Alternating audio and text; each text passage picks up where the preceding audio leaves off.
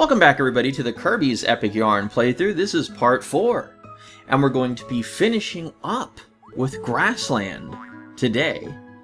Spoiler. Also, that was very fun. I didn't even realize that you could do that. You can jump on these little clouds here, and I just had to go back and do it again, because that was just too much fun. I like that. Little bouncy, boingy clouds there. So we're going to be heading on into the mole hole, which we unlocked at the end of the previous video. Don't forget to like and subscribe and hit that bell button notification if you would. It helps me out quite a bit. Now, as far as the mole hole goes, this level was kind of a pain in the butt. Yeah, I said it. It's a pain in the butt. I'm so sorry, you know, to have to use that kind of language, but it's just the way I felt about it. I was not a big fan of this level. Now, I did mention in the previous video transparency.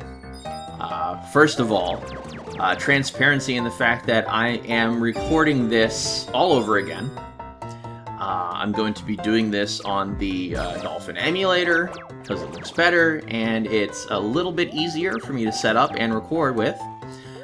So if the save file or the beads that I had look any different, I doubt anybody really noticed.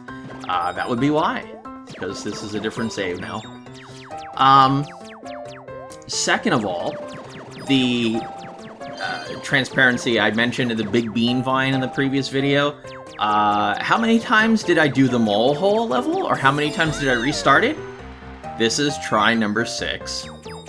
It was a very, very, very unpleasant experience for me to deal with.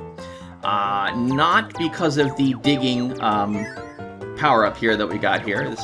This is called Digger Kirby, and this is, you know, we're kind of digging through these sort of tufts of fluff, which are supposed to indicate that, you know, they're kind of like underground, you know, little rocky portions that we need to dig through with heavy equipment, because that's what Kirby doubles as. He doubles as heavy equipment. I thought this part was very unique here with this little quicksand thing. You had these little sewing machines kind of sewing two-tone yarn back and forth and kind of making it look like it was quicksand, kind of pulling you down there. I was not a big fan of these flaming salamander guys, lizards. I don't really know what they are. I suppose I could go and look it up really quick. You know, that might help. I did have you know, one of them there walkthroughs that helped me. And so that was helpful, but unfortunately I did not actually read the walkthrough before I started this level, because I said, you know what, I'm gonna go through and I'm gonna do this level on my own and I'm gonna see how it goes. Well, 6 attempts later, and I was not a fan of this level. I could not wait to finish it by the time I was done, and by the time I was done I was very happy about it. So, and this is a reason why. I didn't even realize on the 6th attempt that if I stand right there, the candle manders, is what they're called, can hit me through that little box thing or whatever. I don't know, what is that, like a cage or something? I don't really know. Maybe it's like their home. Maybe they made like a little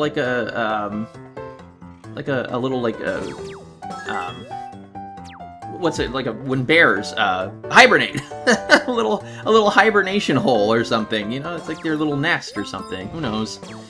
Anywho, they are easy to dispatch, but unfortunately the digging tool does not have very big range, so you have to get very, very close to them in order to hit them, and you cannot hit them when they're on fire, which is a double unfortunate little snafu.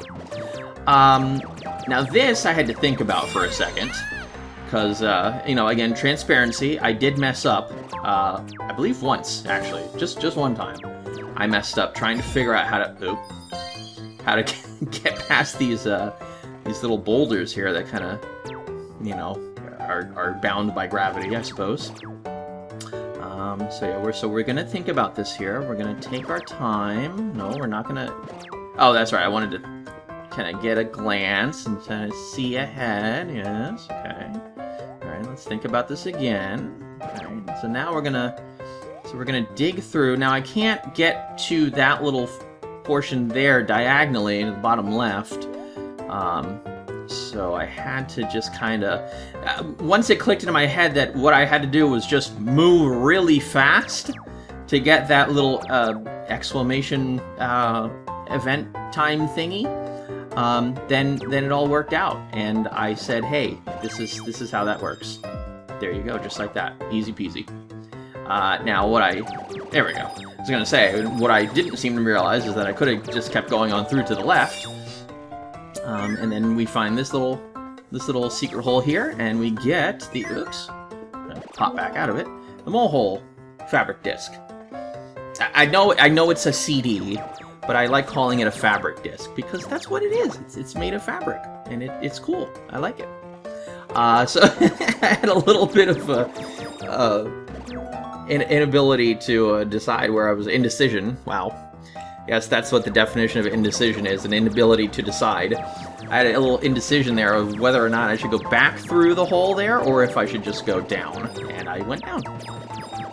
Now, the big thing about this level is, as you dig through all this fluff, you can and will find hidden star beads, and I think just hidden other kind of beads as well, that obviously do, yeah, there's one, that obviously do not show up. But as you dig through, you can find them. I think I actually... oh no, maybe I didn't. I thought I missed one there because I figured, hey, it was probably in the middle of the little circle of rainbow beads, but I guess not, because I did hit the very dead center of it. So you know me, I gotta explore everything. There we go. I got another little beady bead. I gotta explore everything. I gotta make sure that I got everything. Although, to be fair, I don't do all of it here, you know. I just kind of dig through, and then I'm just like, okay, you know what? I think I've explored an acceptable amount, quality amount, and then yeah, I think that was it right there. No, I'm still going. Whee! That is fun, kind of shooting up into the air like that. But aside from that, the digging transformation was unfun, and like I said, I could not wait to get the heck out of here. Hey, we got the big bonus. Alrighty, so we end that level with 1,673 beads, and that is enough for, clearly, enough for the gold medal, which I hit ages ago, but also, yeah, enough for 1,673 beads, so, you know, go figure. Alrighty, so now we're at a total of 16,429, never mind, 16,729, sorry. Thanks for making me into a liar there, game. We got all little treasures, and now I'm going to go back and do something that I hadn't done earlier, which I wasn't sure if I should, but I decided, you know what, now's as good a time as any.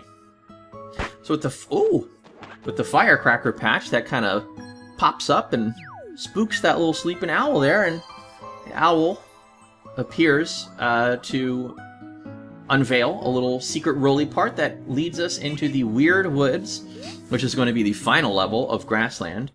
But first, like I said, I'm going to be doing that thing that I was going to do that I didn't do earlier, because I wasn't sure if I was supposed to do it. And yeah, kind of, you know, just going to tip my head up. Hey, what's up? So we're going to 10,000 beads over to this guy, and then we get a second floor to the Quilty Square. He'll finish this project straight away, and by that he means like within like 2 seconds. That was very fast.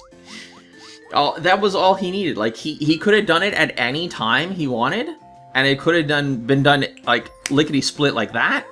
But he needed the money first. That was the gate. Was the money. Alrighty, so I'm gonna pop into these apartments really quick, and it's gonna be more the same where you have to decorate the apartments in order for people to want to move in. Unfortunately, I am missing one of the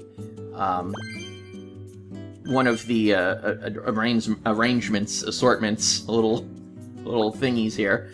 There it is, the pyramid. It's in the Pyramid Sands level, which is, spoiler, that's going to be in World 2, so obviously I do not have that yet. So in the meantime, I was going to read some of the information, but then now that I realize, as I'm looking at it, I forgot where I stopped. So we're gonna ignore doing the Wikipedia information. Don't worry, we still have plenty more game left to go. So I have plenty more time to read it as we go forth.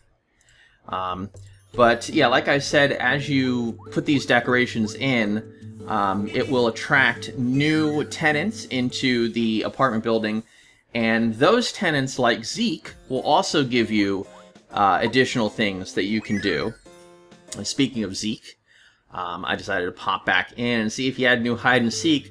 Although I seem to have forgotten that when he does have a new hide and seek, he does pop up and say, "Hey, there's a new hide and seek for you." So you know, all that's done. And again, spoiler: Pyramid Sands. that's going to be the first level that we're dealing with in the hot world, Hotland. And once that happens, then it won't be a spoiler anymore, but until then it is a spoiler, so I apologize for that. So Weird Woods, here we go. Now this is going to be another interesting level where we are in transformation the entire time. How many times did it take me for this level? Only 2, actually. This would be the second attempt that I'm doing. Technically it was 3. And once that pops up, I'm going to show it to you, because, you know, we got a little magic video editing nonsensicalness going on here. But we're going to be in the UFO form, or the saucer form, as it's called. And we're... Ooh, hey. And this is an auto-scrolling level, which is a little bit of a pain, but, you know, hey, I made it happen. We made it work. We made it happen. The bounciness, though, when you hit off of a wall was really throwing me. Oh, goodness me. that actually surprised me there with the zippy zap. Now, the trick to this level is that you want to always have a zappy zap charged up, so that you won't be stuck in instances like this that I just displayed to you. Not to mention, it does have these infinite spawning enemies here. And these bouncy bits are not fun. I do end up taking some damage here, and it auto-scrolls me forward. This would be the magic video editing here, if you couldn't tell. This is my next attempt afterward, because I forgot this little treasure, the telescope. And now that I got that, we're going to go back to my original attempt here. Yeah, the reason why I missed it was because, first of all, I didn't realize that the spinning thorns you could destroy with the zippy zap. And I did not realize that that it was there. That, you know, because I was being pushed off to the right side of the screen to try to avoid the thorns, so I really wasn't looking at the left side, so I totally missed it. Now, this guy here is called, if I could find it, Wicked Willow. And he looks a lot like the Wispy Woods, the recurring boss enemy from the Kirby series. But this is not Wispy Woods. This is the Wicked Willow. So, you know, put a little respect on his name, you know? He's not Wispy. He's not Woods. He is the Wicked-est Willow. And really, his whole attack pattern is really similar to the Wispy Woods. You know, where the Wispy Woods kind of flings apples at you, this guy kind of flings spiky fluff balls at you. And you just collect enough to zippy zap him twice, and then that's it for him. So we move on further into the Weird Woods. Now, I love this song. This is actually one of the songs that I uploaded to Weekend Music. Also, I love how the little Waddle Dees, they just kind of, they cower in the corner. They're scared, you know, they don't want to get beamed up by a UFO. Anybody would run and hide. But it was a little bit annoying that they did that as I was recording this, but hey. I'm not going to say that it's not adorable, so. Anyway, these guys, and what are these guys called again? The, no, not Button. There's the Fabric CD. What are these guys called? Is it Bo Waddle Dees? Or is it Bronto Burt? I think it's Bronto Burt. They keep spawning with a big fat bead on them. So, collecting beads in this stage, if you couldn't tell already, is very, very easy. I already have like a whole boatload of them, a ton, a heck ton. Oh, look at that! That's like the moon, and it's Oh, I thought the moon... Oh, I thought that was... Oh, that's the trees in front of it. I thought it looked like somebody took like a little bite out of the moon or something. That would have been kind of neat. A little neat visual. Anywho, this is the first time that we see Waddle Doos as carried by those Bronto Birds, I believe. Like I said, I'm pretty sure that's what they're called. And also the Scarfies. It was a very, very short portion earlier in the stage when I was mentioning the music and how much I love this song. Scarfies do appear in this level. They're the reason why I ended up restarting this level. I didn't realize that they're invincible. Once you get too close to them, as adorable as they are, when you get too close, they turn into terrifying monsters. And they chase you. And when I say they chase you, I mean they chase you. And they don't stop. And when they do that, they're invincible. So I kind of got pinned, and I got really not happy about it. I wasn't too thrilled about being pinned down like that. So I said, you know what? I'm going to start this level over. We're going to give this a second go, a real college try, as it were. Anyway, so here's our little spiral to pull us out of the saucer Kirby transformation. And that's the end of the stage with 3,016 beads. That's a lot. This has got to be the best farming stage. It is a little aggravating with all the bounciness, but other than that, you know, the beads, just the sheer like amount that you can collect is so incredible. So this was my first run of it, and we're going to magic video editing in the next attempt where I actually get the telescope. Now we're sitting at a nice clean total of 14,473 beads. This guy would like to speak with us. Interesting. He wants to talk to me about his brothers. There's more of them? Oh dear.